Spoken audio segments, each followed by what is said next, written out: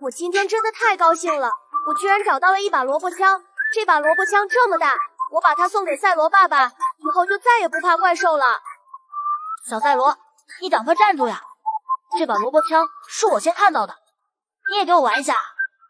我才不要给你玩，明明是我先看到的，这把萝卜枪是我的了，只要你追到我，我就给你玩一下。于是小贝利亚就这样一直跟着小赛罗，因为他也想要玩萝卜枪，可是意想不到的事情发生了。这是怎么回事？怎么赛罗爸爸和小奥特曼都被黑化了？这到底是谁干的？小赛罗，你赶快走呀！我们中了贝利亚的圈套，贝利亚把我们全都黑化了。现在只有找到贝利亚，然后偷出来他的解药，才能帮我们恢复光明。但是这样确实太危险了。小赛罗，我终于追到你了，你赶快把萝卜枪给我玩。对了，我把萝卜枪给小贝利亚，让小贝利亚帮我把解药偷出来。小赛罗，你赶快把萝卜枪给我呀！我都追了你3天3夜了。小贝利亚，萝卜枪给你玩也不是不可以，可是你要答应我一个条件。小赛罗，你快说啊！别说一个条件，就是100个，我也答应你。你现在就回家，把你老爹贝利亚的解药瓶拿来给我。那个瓶子上面有一个大大的加号，里面藏有很多的玩具。你拿来，我帮你打开，然后我们一起玩。就这点小事吗？那你在这里等我，我马上就回家，把解药瓶拿来。这时，贝利亚还在香喷喷的做着美梦。哈哈哈！我马上就能黑化所有的奥特曼，以后我就是光之国的老大了。就是这个瓶子嘛，我这就把它带给小赛罗，这下就有萝卜枪玩了。想想都有点小激动。小赛罗，我把瓶子给你带来了，你赶快把萝卜枪给我啊！于是小贝利亚拿着萝卜枪，高兴地跳了起来。小赛罗利用解药瓶，也成功地解除掉了奥特曼身上的封印，奥特曼全部恢复了光明。可是贝利亚却惨了。你们别追我了呀，我再也不敢了。到底是谁把我的解药瓶拿走了？被我抓住，看我怎么收拾他！此时，小贝利亚和一群奥特曼正在愉快地跳着小土豆，真是坑爹的一天呀！哈哈哈。小土豆带上我哈一起扭，让我倒打把手，老哈也想扶手。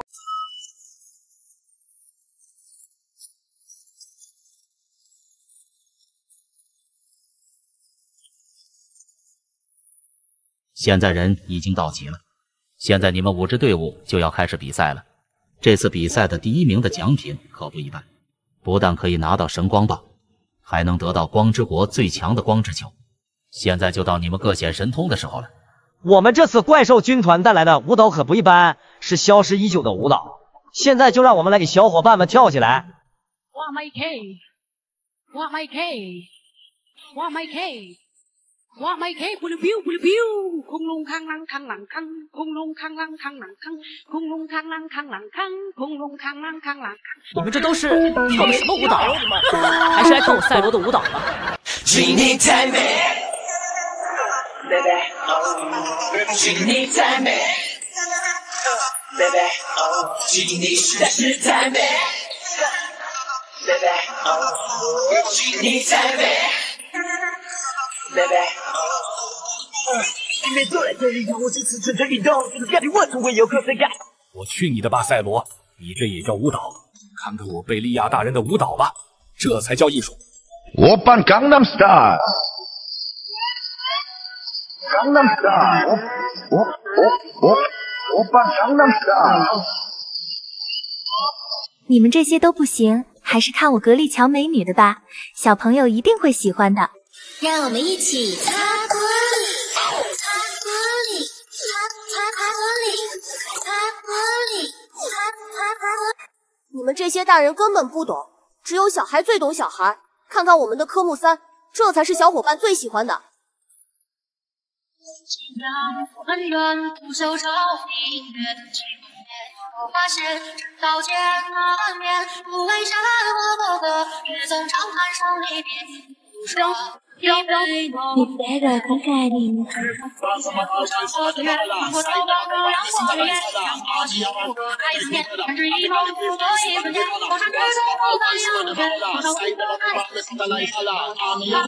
好了，现在你们都已经展示完毕，现在给你们最后一次拉票的机会，你们可要好好珍惜哦。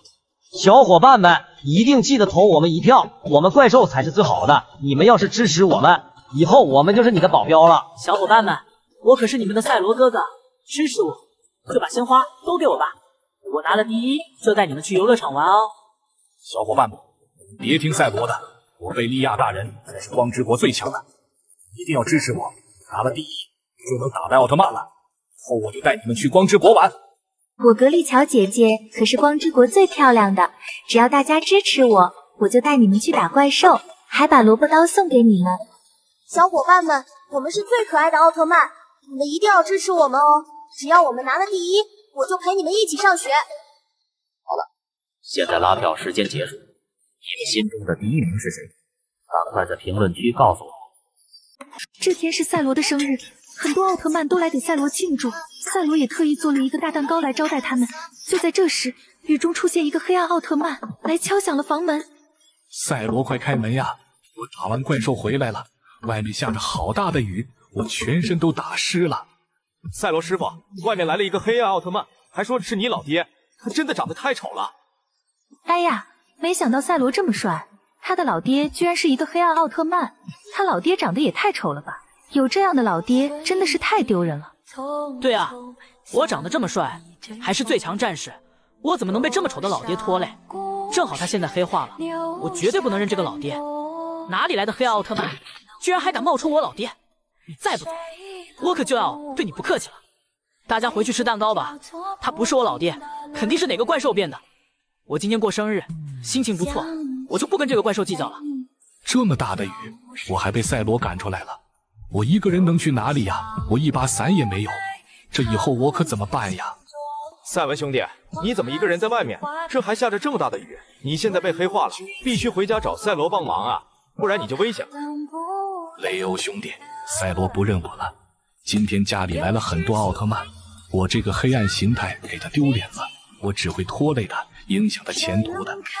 赛文兄弟，你这是说的什么话？你就是太惯着赛罗了。我这就带你回去好好说说他。赛罗，你给我出来！你出来看看你老爹，你看他都被雨淋成什么样了？你一个人在家里过生日，你小时候被欺负都忘了吗？你来看看你老爹小时候是怎么保护你的吧。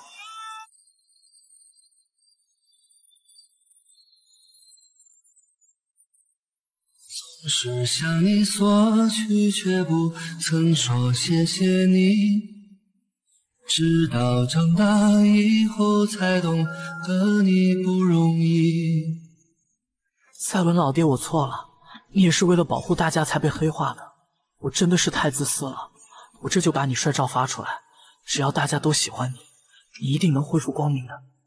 是那夜空中最美的星星，照亮